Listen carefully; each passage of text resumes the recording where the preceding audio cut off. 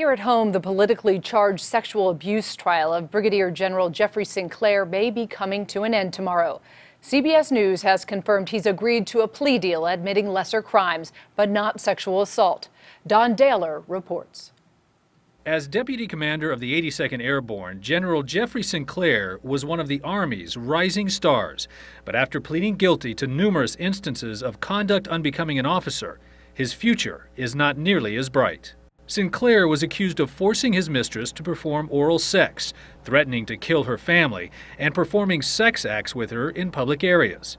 Sources with knowledge of the proceedings tell CBS News in return for prosecutors dropping those charges, the general will plead guilty to lesser charges of maltreatment of a subordinate, disobeying a commander's order, using inappropriate language, and misusing his government-issued charge card. He had already pled guilty to charges of adultery, asking female officers for explicit photographs, and possessing pornography in a conflict zone.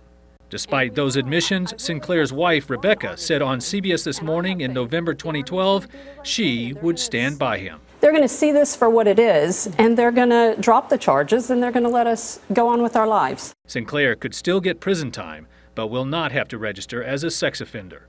Dahler, CBS News, New York.